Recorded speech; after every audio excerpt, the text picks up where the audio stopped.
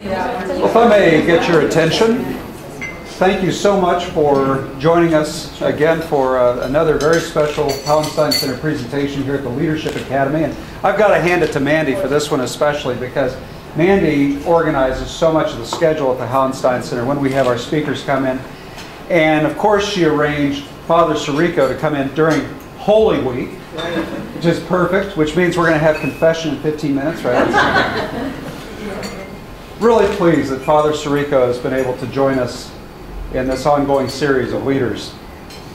One of the reasons that I wanted to have Father Sirico join us is that he has been a leader in a number of areas. He's an ideas guy. He's a leader in the realm of ideas, which may be one of the most important things that we need in this day and age. When so many words are so, we were just talking about the Niagara of words that are spoken that don't necessarily add up to sensible policy or prudent decision making. He's an ideas leader. He's a spiritual mentor, and he's an institution builder. He helped found the Acton Institute just a few blocks from here, and it's made an enormous impact. Here's his background. You know, he has a master's in divinity from Catholic University of America, but when he was an undergraduate studying at USC, we'll forgive you for that, USC, and we have some Notre Dame people in here. Looking better every day compared to Notre Dame.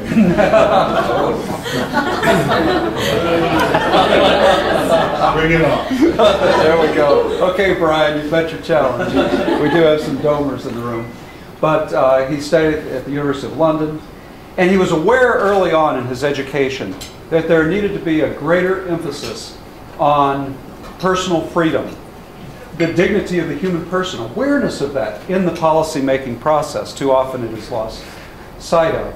And also an appreciation of our traditions that give rise to ordered freedom, what Russell Kirk would call ordered freedom in soul and in society. So Father Sirico was able to bring these together by 1990 when he founded the Acton Institute.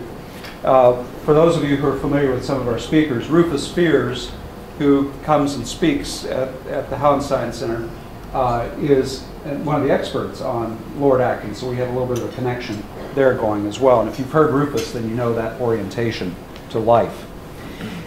As president of the Acton Institute, Father Sirico has been lecturing at colleges and universities and business organizations throughout the U.S. and abroad. He has quite the travel schedule.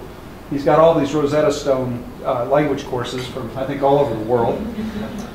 Also, if you have followed his writings, he is prolific. You'll see his writings in the Wall Street Journal and other major publications in which he weighs in the debates of the day, bringing a perspective that combines the spiritual, the human dignity of the person with a public policy orientation that's very, very much concerned with ordered freedom. You've also seen him on TV, I'm sure, if you've been watching the 24/7 cable news channels. I first met you, I think, in 1994 when you were serving on the Michigan Civil Rights Commission, and I was working for Governor Engler in those days, and that's where we met. And I heard you speak for the first time there, and I was very impressed then. And I know you will be impressed now with what Father Sirico has to say. Please join me in welcoming Father Sirico.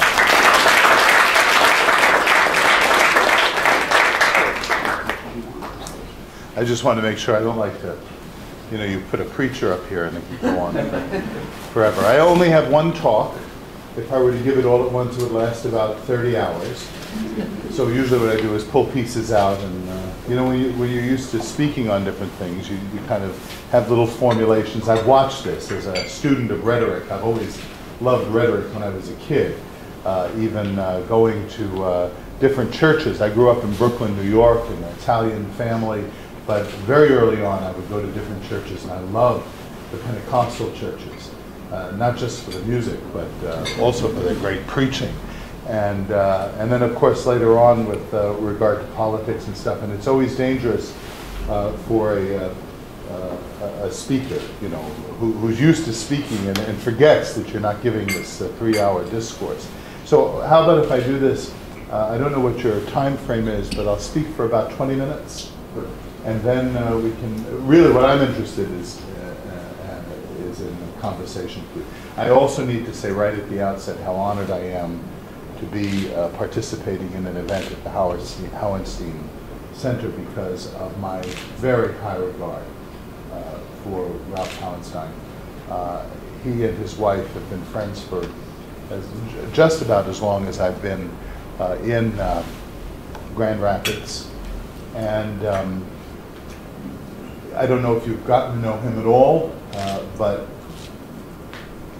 always something new pops up. When, you know, just little things. He's a very discreet man, a very modest man.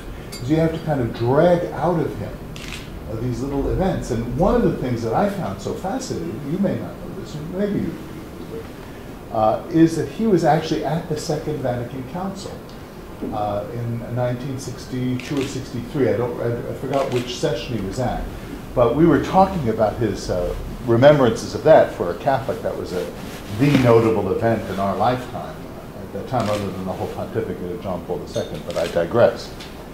So to speak under the banner of this center is a particular honor, and to speak on this topic is a particular honor. So I have put down 7 characteristics which I want to speak with you about that go into leadership in general, and I'll reflect from my experience as a religious leader, because that's the topic that I've been given.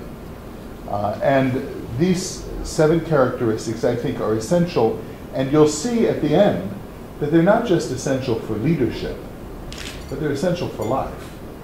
And this will become obvious. The first one I want to, and these are not in a kind of hierarchical order. I suppose that I could kind of break them down into what comes first, but I didn't do that. I'm choosing this first one because I have a nice story that goes with it, which is what they tell you as a speaker is bring people in with a good story. And this has to do with integrity. One of the most essential characteristics of a leader is integrity. And the story that goes with integrity, I heard a number of years ago, and it's always stuck with me as speaking a real truth. It's a man who was going out on a picnic with a lady that he rather liked. And they decided they were going to just pick up some fried chicken at a shop on their way out to a meadow and spread out a blanket and just sit and talk. And so they stopped at the shop. They ordered 2 boxes of the chicken, you know, kind of the whole meal in there. And they went out to the meadow and they put out the blanket and they put the boxes out and the drinks out. And when the lady opened the box, she looked at him and he looked at her and she looked at the box and she said, "Look at this." And it was a box filled with money. All these tightly stacked bills that were wrapped. And he looked at it and he realized that what they were holding in their hands was the deposit. And by the size of it, probably a whole week's worth of deposit for this little Kentucky Fried Chicken stand. And so he said to his lady friend, "Why don't you just wait here? Let me go back to the shop and give them this money and get our chicken." So he went back down the road and he called the manager over and he showed him this, and the manager turned white as ghost. And he said, "We had no idea." The other piece, I think I've just destroyed the microphone there. I think I've just, he said, "We would have gone out of business if we didn't make this deposit. Thank you so much for bringing it back." He said, "Well, I just need the chicken because I have somebody waiting for me." "Well, no, I have to thank you in some way. Of course, you won't pay for the chicken, but what can I do to..." No, it's okay. I just want the chicken because I'm kind of, you know, on a date and want to go back." He said, No, you wait right here. I'm going to call the television station and the newspaper because you're such an example of an honest person. You could have gone away. We would have never known who had that. Let me just," he said, "No, please don't do that." He said, "No, I insist." He said, "Don't do it." The manager looked at him and said, "What's the matter? You're a good example of a man of integrity." He said, "Please do not do that because the woman I am with is not my wife." Isn't that something? How a person can live a duplicitous life.